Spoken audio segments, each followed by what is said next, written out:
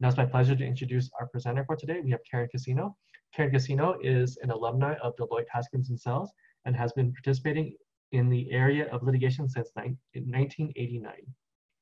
Ms. Casino's practice specializes in family law, business valuations, economic damage cases, and fraud investigations. She has been appointed by the Family Law Court as an Evidence Code Section 730 special master on hundreds of occasions. Her family law practice involves engagements relating in business valuation, analysis of income available for support, apportionment of separate and community property, complex calculations on high net worth cases, and tracing of separate and community property. And with that, I'm going to turn the time over to Karen. Welcome. I appreciate everybody joining us today, and I'm hoping that I can provide to you a lot of information that will be helpful to not only you, but also your clients and maybe people in your life that fit into this category that you can help. Okay, so let's go to the first slide.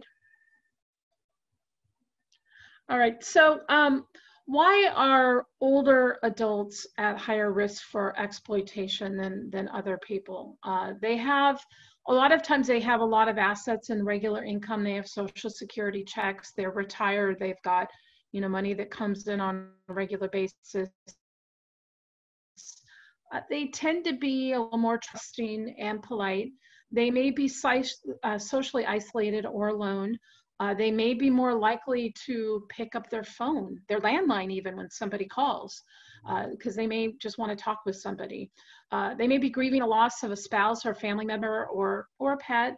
The sad part is a lot of times they're at the mercy of their caregivers, so they can't care for themselves on a daily basis, and so they're dependent upon others to do things for them, and so that leaves them feeling vulnerable and appreciative, but you know, very vulnerable and under their control. They have health issues sometimes which affect their financial decision making, and this could be something that gets worse over time. And they may be unsophisticated with the computers or online information or their phones, which a lot of this important information that ties to their finances is tied to. Okay, next slide. So what kind of schemes generally exist? The theft of money or property by a caregiver or an in-home helper, that's pretty common. They give access to their bank accounts and cash to their home, you know, to their home that has a lot of assets. And sometimes if they're bed bound and they're just in their bedroom, let's say, or in one room, they're not in the rest of the house, the other people are taking care of them, then they, you know, assets could be missing or stolen. It's a very vulnerable position for them to be in. Investment fraud and scams, which include deceptive free lunch seminars or selling unnecessary or fraudulent products. Scams by telemarketers, those are big.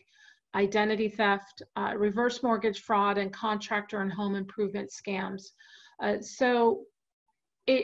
I'll go into a lot of the detail, especially the ones that are very common, but generally what's happening is people are making contact with the senior, whether it's over the phone, online, in person. They're helping to care for them.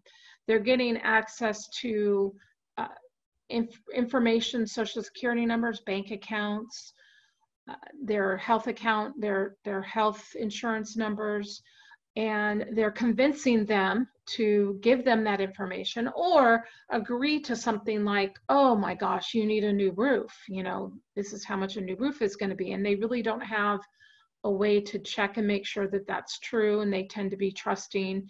And so they fall under these scams a lot of times. So we'll go into and talk about a lot of the different ones. Okay, next slide.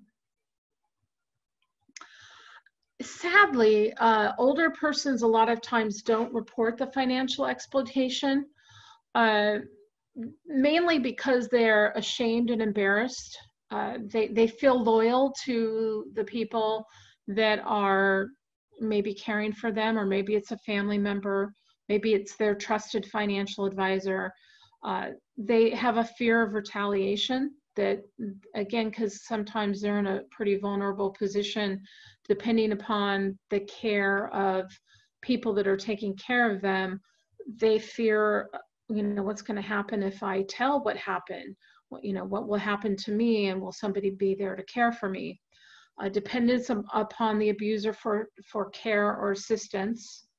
A lot of times it's denial. They just don't believe it happens. My son or daughter would never do that to me.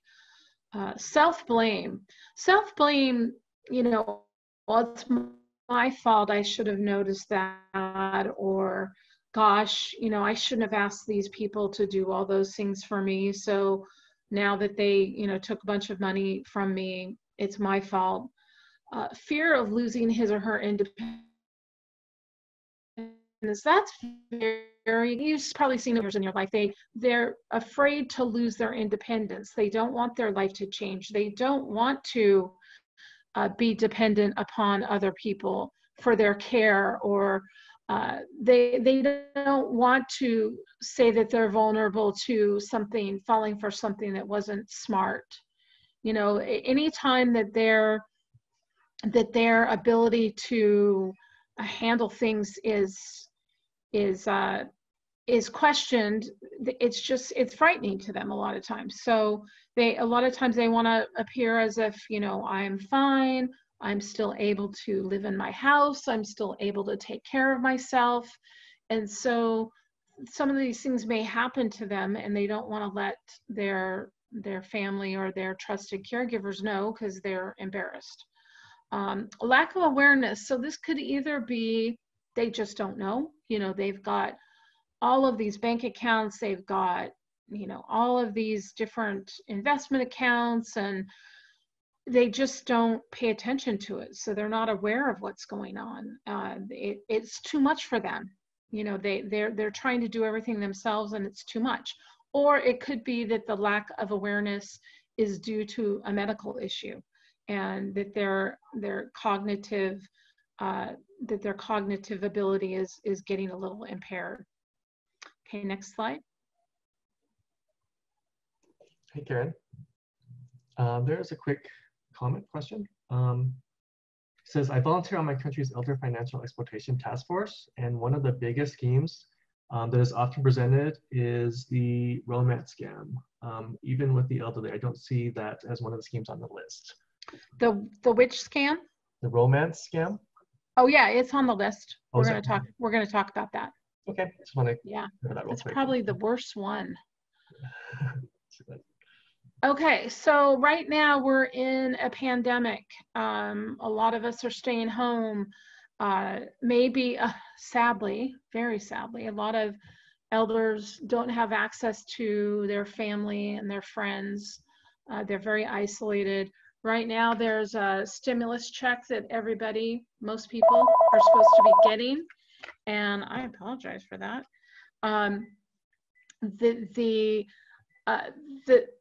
I've even gotten some text messages and some emails saying, hey, what happened to your stimulus check?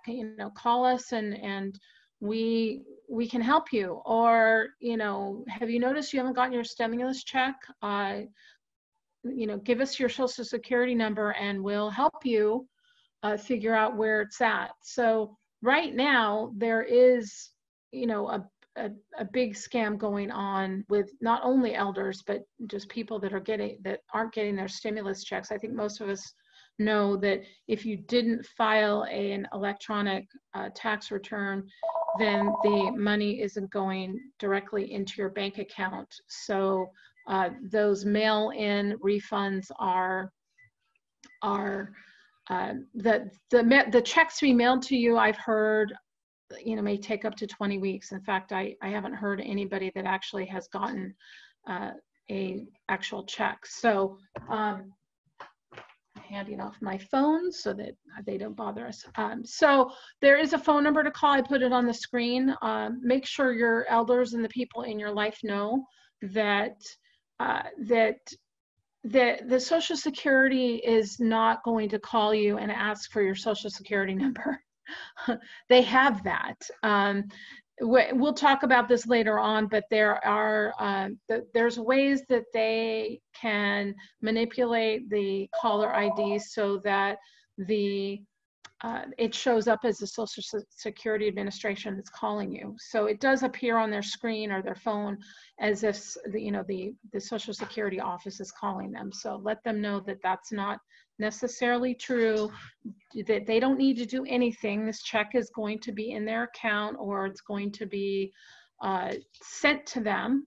There is a website that you can go on and ask for the information that the check to be electronically given to you. That's sometimes, I've heard from clients that that's had problems. So it's been hard to get on, and you don't want someone getting on the wrong website and providing their Social Security number when they shouldn't. Okay, next slide. One more quick question. It says, I've heard of dead people getting actual stimulus checks. That's all it says, actually. What was that? I've heard of dead people actually getting actual stimulus checks. Oh, good. Yeah, I haven't heard anybody yet. That's great news. Yeah, good news. Yeah, that's great news that people are starting to get checks. Yeah. Okay, so the most common financial fraud schemes against elders in 2019. So, and I get these too. I get them. The IRS impersonation scheme. They will call you and say that you owe taxes and will threaten retaliation, including home foreclosure, deportation. They ask for a wire, a certified check, or a debit card. Many times they'll keep coming back. So a lot of times they'll say, hey, you have this problem, send us a wire, send us a certified check or a debit card. And then they come back and they say, oh, gosh, it actually was more. We went and we looked, and, you actually owe money of that. So more money. So they can spoof the phone number that's coming in. So it looks like someone's calling from a collection agency, or from it'll say Washington, D.C., or it'll say the IRS. It's pretty common. And so let your clients and your seniors know that, one, just because it's coming through like that doesn't mean that's who they are. Two, the IRS is not going to call you and threaten home foreclosure or deportation or anything like that. There will be written notices that come in. And next slide, there is a way for them to call the IRS directly and confirm if there's anything like that that's really going on. I always tell my clients that are seniors, is I say, there's nothing wrong with erring in the favor of, hey, you know what? I didn't expect this call. I can't verify who you are. So if you can give me a phone number to call back, and I'll have my son or daughter, or I'll have my attorney or my accountant call you back. Usually those people will hang up right away. So, and you know what, if it's a legitimate call, whoever's calling them will understand that, they want to verify that that's true. Robocalls and unsolicited phone calls. We all get that, right? We all get that. So, and it's just, it can be a number of different, the IRS, it can be them saying that it's, a computer company and they need information. So really anybody that is calling that you don't expect to be calling, and they're asking for bank account information, Social Security numbers, or any personal information, what we just tell clients is don't give it to them. Just don't. It should be almost no situation where some unknown person calls you and you are giving them your financial information or your Social Security number, your bank account, a credit card. Don't do it. The FCC and the FTC have been working on ways to block the number, because a lot of people see it as, it's coming from this place, and so it's coming from Apple computers, so I need to, that's a legitimate call, and that's reasonable thing to be lulled into a sense of false security, because when you get a call, we always look at our phone and say, okay, who's calling me? And you decide whether or not you're going to take the call. And if it looks like something that someplace you want to speak with, then you'll pick up the line. We do have a polling question.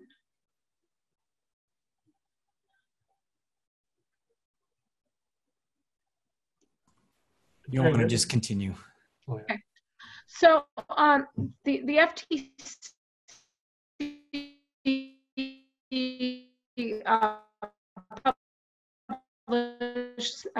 they'll say that from all kinds of places like that, maiden names, passwords, other identifying information. Don't give it to them, and tell your seniors not to give it to them. Okay, next slide. Oh, haven't we all got? The bigger they are, the harder they fall. Haven't we all gotten this one? That we watch this all the time. Yeah, I don't know why my phone is doing that. Haven't we all gotten this computer one? And sadly, what's really sad is I've had office managers at law firms of clients that I work with, and the law firms have sent money and given bank account information on these things. So this comes through as, you're so lucky you inherited some money, and we've been looking, we've been trying to find you, or, you're a long lost relative, or you've won a Jamaican lottery, and you're entitled to all this money or merchandise, and all they need is an account number and other information to get your millions of dollars to you or your inheritance. So the U.S. government has been working with Jamaican officials to cut down on the perpetrators of this fraud, because they've actually reached out, and there have been some operations to get some of the people in Jamaica that have been doing this to get actually put in jail and to stop doing it. So there is some active governmental forces at work here to make sure that we don't get as many of these. Next slide. The tech support scams. So I'm going to go through this in detail later, but one of the biggest controls that you have for your senior is if they have trusted advisors, they've got family members, they've got people that anytime something like this happens, or they're called, or somebody comes through, an email comes through, or computer tech support person calls, that they feel comfortable enough to call one of their kids or their grandkids or a trusted advisor and say, hey, this person's calling me, does this seem right? I've got a really good friend that calls his mom every day, and is very involved in her finances, and hey, don't do that, or my Amazon package didn't get here on time, okay, this is what you should do. And she fell for one of these computer tech support scams. So this one has probably right now one of the highest success rates for the scammers. So they call, or they email, and it looks like they're from Microsoft or Apple or Dell, and they basically make up a story that the victim's computer had been infected with a virus, and they convince the victim to provide remote access to their computer and their personal information, which your remote access to your computer, the person can get into your personal information, credit card and bank account information. So some victims also find that these people, that they're online pop-up ads that they clicked on. So those are the two big ones, is that they either get a phone call or a email that's saying it's from Microsoft or Apple or Dell, and we need to get on your computer and call us, or we're on the phone, we'll wait till you get on your computer. And they basically get access to your computer, and they can look up whatever they want and find whatever information they want. Ransomware. I've actually had that happen here in my office, where our computers were shut down, and it basically said, we have control of your computer and call this phone number. or, you know, go down the block and get some, I forget what they were called back then, some debit cards, and, you know, submit them or wire money this way. So, and they're basically asking for a fee to be paid for the victim to be able to use their computer again. When it happened to me, I just called my my website people, and they were able to do something. I do know firms that actually had to, you know, they decided to pay to get their computer back. It was, or they would, you know, crash everything that's on it in their whole system. So these are really damaging, successful ones that not only hit seniors, but hit us. But since we're just talking about hitting the seniors, you know, having someone that they can call that can help them walk through that. Or next slide. Oh, sorry. Karen, there's a quick request for you. Banks can put a halt to wire transfers deemed suspicious. Can you speak to the lack of elder financial exploitation, specific training to appropriate staff that is allowing these scams to continue? Training must be tailored to the responsibilities of the position, and many banks have ineffective missing training. Well, I agree with that. Yes, I actually have, I have a good friend that's a real estate agent, and you know, there's money wired all the time for real estate transactions, and one of his buyers wired money to an incorrect account, and that money's gone, and there was no way to recover it. It's just gone. So certainly wire transfer fraud is huge, and any of you that do do legitimate wire transfers, I'm one of these old-fashioned people. I actually go into the bank, and I which you can't do right now, but go into the bank and have them do everything directly from there. But a lot of people do it from their cell phone, their computer, and just there needs to be really clear training and communication on wire transfers, and it needs to be updated all the time, because that's one of the biggest ones that's happening now, and it's huge. I mean, this friend of mine that the buyer wired money to the wrong place, it was a couple $100,000. They didn't get the money back, and the deal fell apart. They lost the money. They couldn't buy the house. Yeah, it's really, really important to make sure that, you know, all of the information that you're getting is legitimate and it's real, and it can be verified before wire transfers are sent out. Okay, next slide. So this is what I was just saying. Don't give control of your computer to a third party ever. Make sure that the new products you use don't take over the computer without you knowing. There are some programs I think parents were using where they were, it could track the activity of their kids, or some of the kids were putting this on their parents' computers to help them track what they're doing. So those, you just need to make sure that those are legitimate products, and that they aren't, you know, that they come from legitimate places. You understand what it is they're doing, because again, anytime someone takes control of your computer, they can get into other places on your computer. Don't rely upon caller ID to authenticate the caller. If you're concerned about your computer, call your security company directly and ask for help. And make sure that you keep your computer's antiviral software up to date. So those are just some good pointers.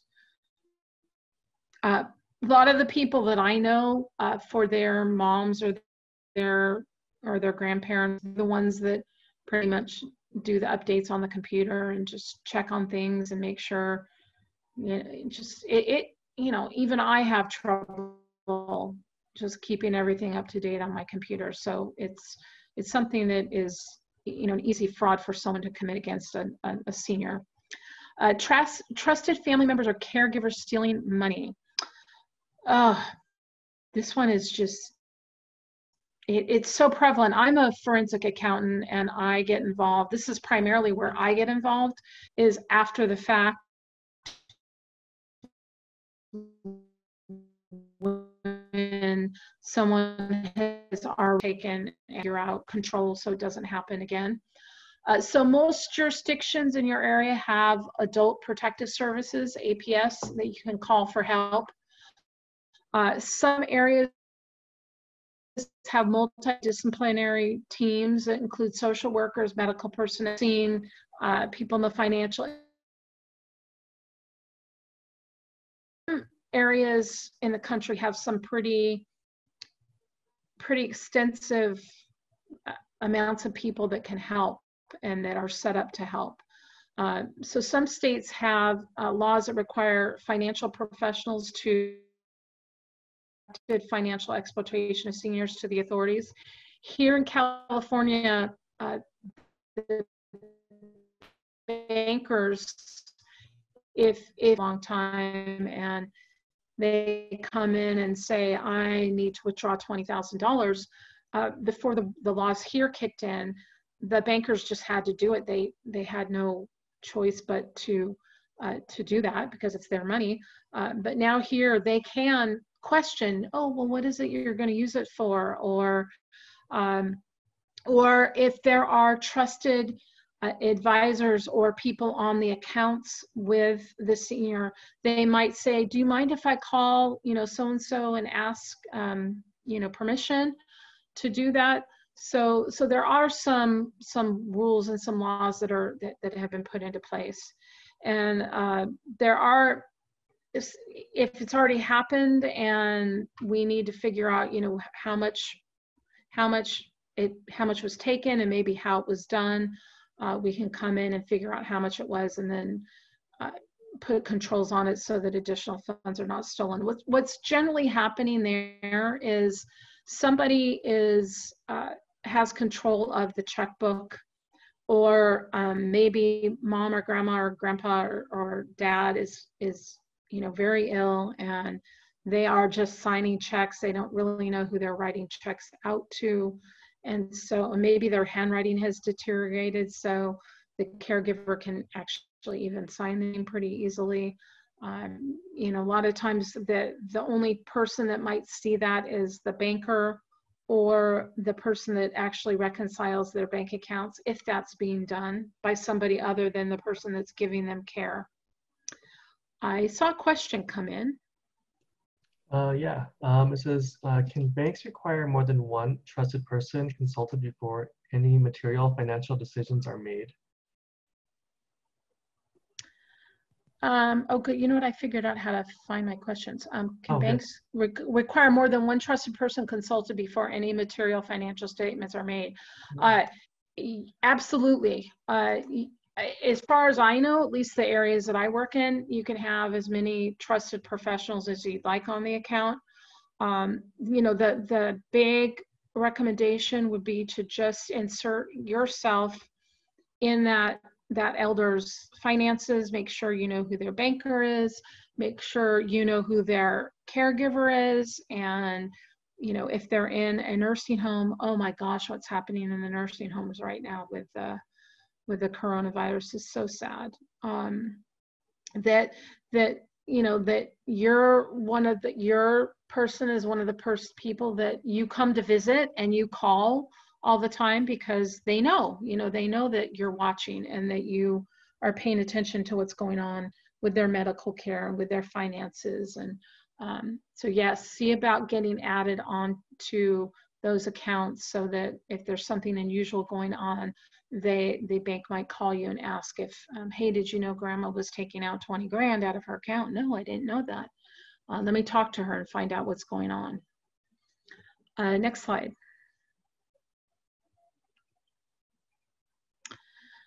Grandparent scams. I had two good friends that this happened to. And the grandparent that it happened to was very, with it and smart, but they called and said, hey, grandma. And she said, Chase? Yeah, it's Chase. I'm in Mexico. I'm in San Diego, so that's very believable that they're in Mexico. and I'm in jail, and don't tell dad and mom because they'd be so ashamed. To just, can you do me a favor and, wire me some money, or, get some gift cards, or, just, I really need some help. And so grandma might say, gosh, you don't sound like yourself. And well, like, oh my God, my nose was broken. That's why I sound differently. And they usually ask that the money be wired right away, so they don't have time to, maybe even call their children or check on it. They just go, oh my gosh, I need to go and get that gift card or wire the money right away. And a lot of times these people come back again and again. And where the two people that I knew that it happened to, they came back a second time, and that's when the grandparent, finally said, oh, this doesn't seem right, and talked to the parents, then they found out. So this is very common, and letting them know that this is just, common. And gosh, if their grandkid really does call and needs money transferred or wired, they may not do it, right? Because we're going to tell our seniors, don't do that unless you know for sure that it's the right person, or if you can verify it. Sometimes they'll show it as, coming from their grandkid's phone, if they know the grandkid's name. A lot of times they don't even know the grandkid's name. So just let them be aware of this one. It's very, very common and very, very successful. I think I see a question. We advise clients making a large wire payment to someone for the first time to send a preliminary wire for much smaller, and then send the rest after the recipient confirms receipt of the initial wire. Great idea. Yes, I like that idea. And then there was another one, to be clear, all financial professionals, at least here in Georgia, includes a bank employee. So that's good. The romance scam. So that was a question earlier. This one just really pulls at your hearts, doesn't it?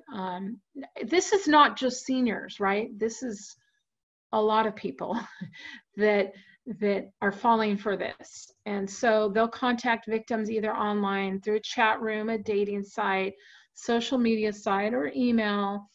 And these scams, sometimes they're making friends and being, getting to know them for weeks or months.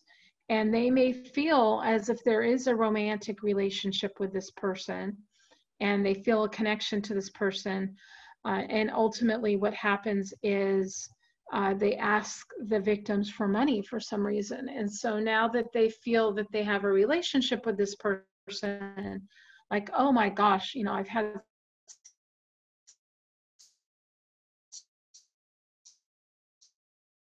medical issues, and my daughter is having issues with their children, and it may not even be a direct ask. They may kind of put that out there, and because the senior feels a relationship with this person, then they will actually provide money to them.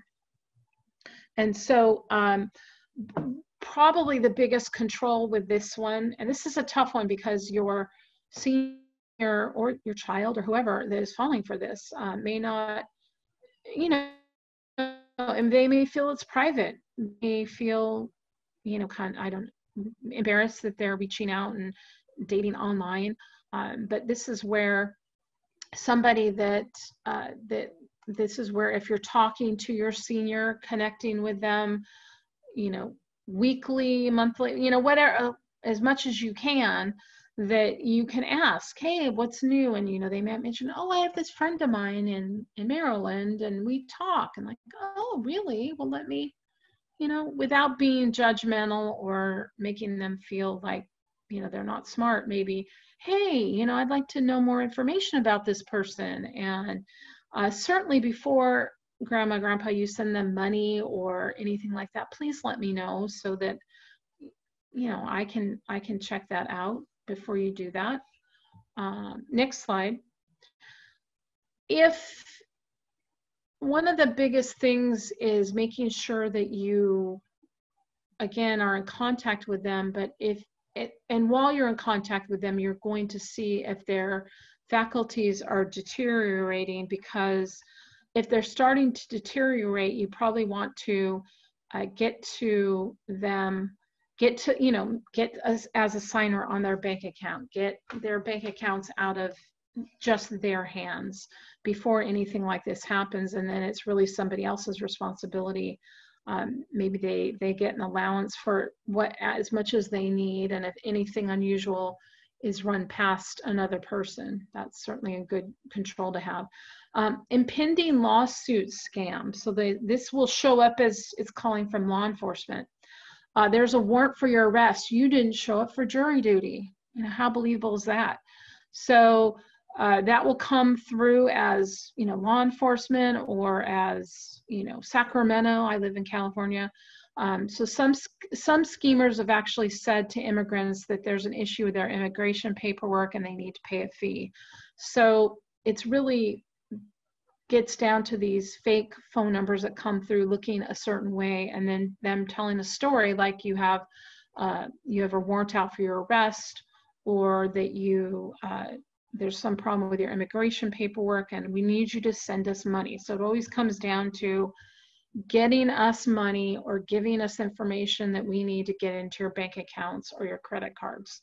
So let them know that, you know, as legit as it sounds, talk to someone first, verify it first. Nobody's really going to get too upset, even if they're legitimate, that you say, I'm not going to give you any information like that over the phone. I need to verify this first. Usually they just hang up.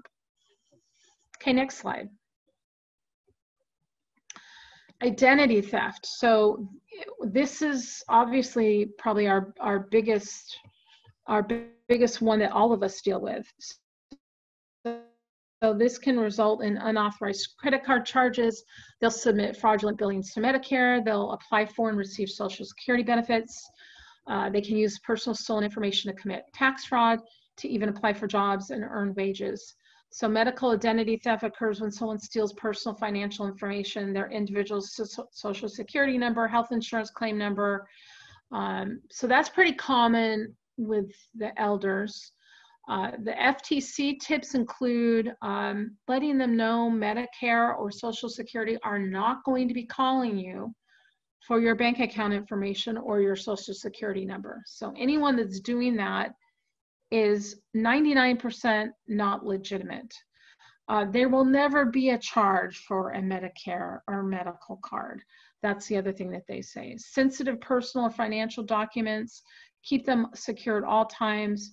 Review your medical bills just to make sure that you're not being billed for services you didn't receive, because you may not know until you get some receipts that show that certain things were paid for and they aren't related to you or to your senior. Next slide. So ways we can help. To me, for as big of a problem as this is, it's surprising to me how few forensic accountants and CPAs actually put this on their website as being something that they help with.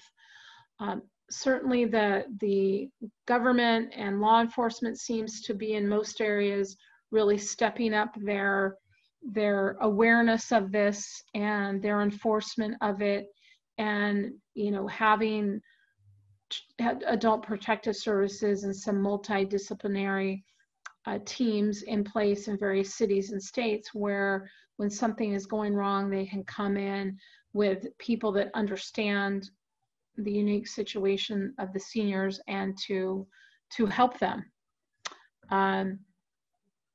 The professionals that are involved might include a trust advisor. One of the things that is probably a good idea that I see recommended a lot of times is that the older person should consider setting up a trust where they include all of their assets and they authorize certain people to be in charge of their care and financial information. One, it's good to put everything all in one place. The children or the people that are trying to help them, nobody's ever really talked to grandma or grandpa or mom and dad and said, So where are all your bank accounts, and what investment accounts do you have, and what plans do you have in place? Because sometimes it's a tough conversation to have with somebody, you know, because you're thinking that somebody may pass away or may become incapacitated. So you don't even know. I mean, there's a lot of cases, I'm sure you know, of where someone died and their family members don't even know where to start. So if you've gone through the administrative task of setting up a trust, then all of their assets should be in that trust. You should know what the income sources is on a regular basis. And these issues like who's going to be in charge, and what happens if the person gets incapacitated, what happens when they pass away, all these things can be covered in the trust. And so a lot of these problems that we have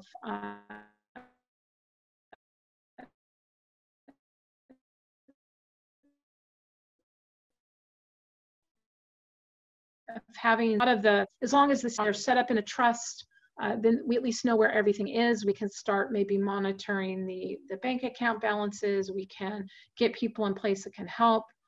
And as maybe their health deteriorates over time, there can be some controls in place for what might happen. So professionals that are involved with the trust or other aspects of their financial situation, their bankers, could notify the close contacts with anything unusual. We talked about that. So the professionals have a plan to check in with their clients yearly. Then they can find out that these scams, these romance scams are maybe brewing. They might get a request from their elder client that says, oh, you know what, I want to make sure I'm going to change my trust or my will to include, you know, John. And okay, you know, certainly they get find sometimes that there might need to be some questions about who John is and what place John is playing in his or her life, so that you can figure these things out early. Trusted family members should be known to the professionals and involved in the senior's finances. Again, this is so the professionals can discuss any changes to their finances and their accounts right away. And I've, as I said earlier, check in with your parents, your loved ones frequently. Ask about new people in their lives, changes in their lifestyle.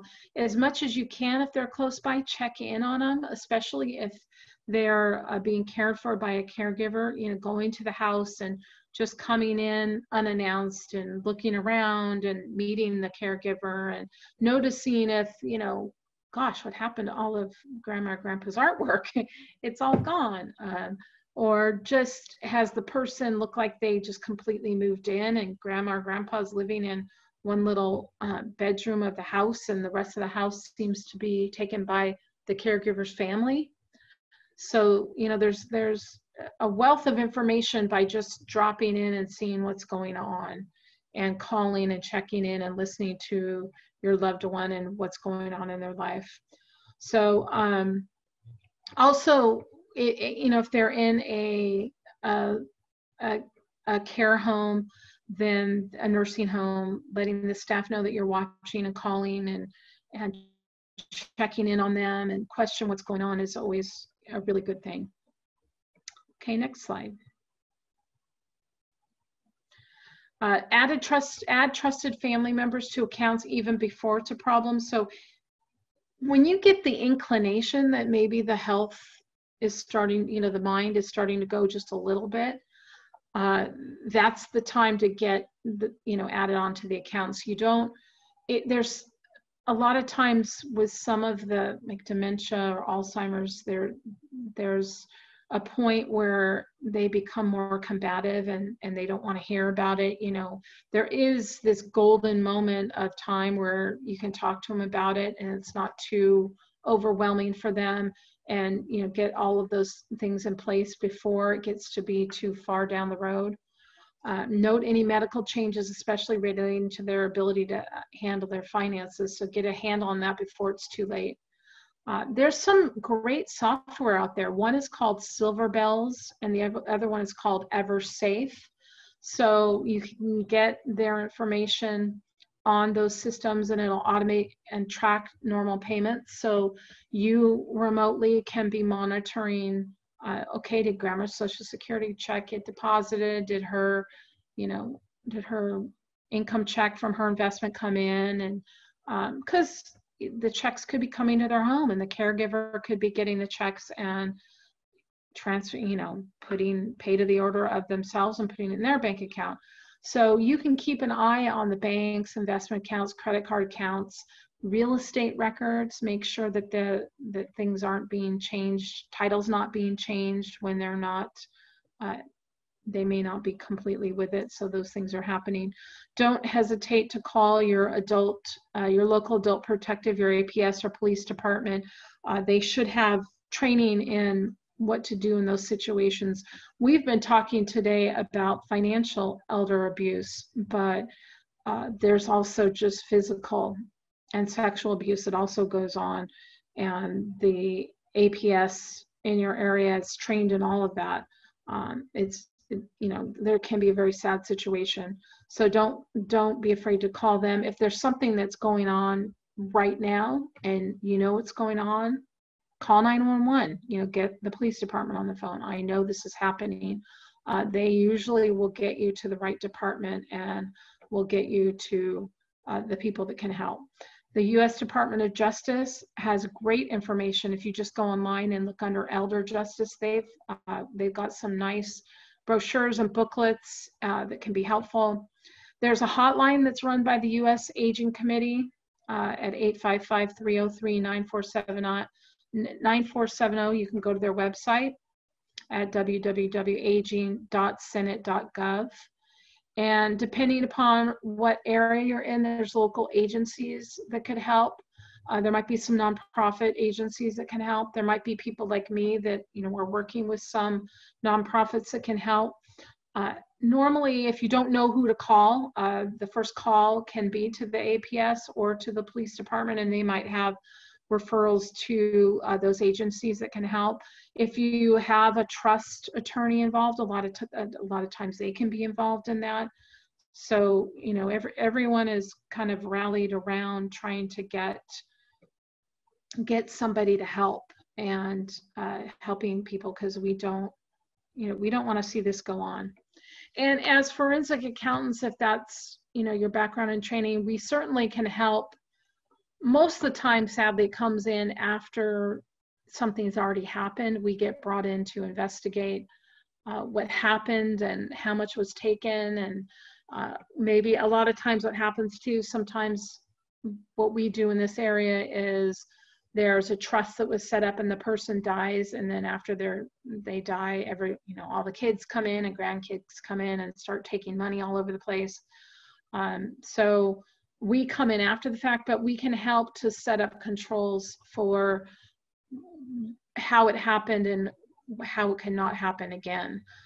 The other thing too is I don't do anything other than litigation, but if you have clients and you do taxes and you have regular clients that are getting older or have parents that are getting older, talk to them about the controls that they can put up in place, and go out and give talks to people like trust attorneys and people like that one might be a good referral for you for casework and for some clients, but also can just get the word out. I think the thing is just get the word out as much as you can. Some of these scams we've talked about today and some of the controls, and if there aren't family members or people that are related to them that can help, then have them get professional fiduciaries or other professionals that can help, that can just make sure that the money is staying where it stays and that it goes to the people it's supposed to go to. Probably our biggest concern is making sure that the elder is being taken care of, that they're not being abused, that they're being looked after, and that their money is going to be there when they need it, because people are living longer now. So you want their funds to be available to them and their heirs, but mostly to them. I think we had one more question. If there, yes, there was a comment. There are professional fiduciaries. Yes, I'm glad that I mentioned that, because yes, there are. That's a good place to find people that can take over this role. They can, if nobody is really able to, they're qualified to be in charge of the person's accounts, or the family members are all fighting, you can get a professional fiduciary involved, and they would be in charge of bringing the money in and paying the money out and just making sure everything gets maintained. So if others are on the account with the elder, will they be considered joint owners by the bank unless they are designated as a signatory? Only if joint owners, when the elder dies, this money will pass outside the estate directly to them. Maybe not what you want. Yes, that Suzanne Johnson, great comment. What I usually recommend is just that they are on the account, or a trusted person. But yes, the language of that is important, because yeah, if you are actually on the account with them and the person dies, then that person could go into the bank and take the money out. So yes, there is a difference between a trusted advisor and a person on the account. Can the banks require more than one trusted person consulted before any material financial decisions are made? You can request that. I know the banks here in California that I work with, I know that they will consult with at least one. I don't know if they will do more than one, because a lot of times it's just, the senior comes in and says, this is what I want to do, and they say, hold on, let me call your son, and then let me call your daughter too, you know what I mean? So definitely check in your area, check with their bank, talk to their banker, and kind of figure out what the plan is. If you have a trust attorney and you've set up a trust, your trust attorney will have the answers in your particular state and can set a lot of that up within the trust also. All right, let me see. Do we have one more question? One other suggestion to make is to go to the bank and require extra authorization for international wire, or even bar them entirely. If there's no reason for the person to send one, the ability to do this may vary by financial institution. I agree with that. I know this sounds, I don't think it sounds terrible, but having a budget, a lot of my clients I've worked with just give your senior, whatever it is. Everything's paid for by the fiduciary maybe, and they get $2,000 a month or $1,000 a month. And if they want to give money to some romance person, or they want to pay for somebody's cruise, who are we to say that that doesn't bring them joy? You know what I mean? So certainly there can be a certain amount of money, and if they want to do whatever they want to do with it and feel like they're not going to be, you're not invading their privacy, they have that money. They have a bank account where whatever the amount is, $500 a month gets put in every month, and they can do whatever they want with it. They can buy extra makeup, they can take dancing lessons, whatever they want to do. That's fine too. And then the rest of it's secure. And if they're wealthy people, then maybe that amount is a big amount of money every month, so just consider those sort of things. So if your bank doesn't have to process a transaction if they deem it suspicious, correct? The fact that it is their money shouldn't matter. An EFE is a crime on the SAR form, just like terrorist financing or drug trafficking. If a bank suspected a transaction was related to terrorist and financing, they wouldn't process it. I agree. And most of the bankers and financial planners and people that I've talked to, are taking a really strict line about that. And people understand. They get that everybody's just being extra safe. Any other questions? Okay. Well, I think we're at the end of our hour, and certainly you can reach out to me if you have any other additional questions, and hopefully you've gotten some good ideas. It sounds like a lot of you have already dealt with some of these issues and had some good suggestions. So make sure you look at the chat box too, because it looks like everybody, that there were some people that had some great advice. So thank you, everyone. Please be safe, and health to everyone. And Let's help those seniors where we can and get the word out.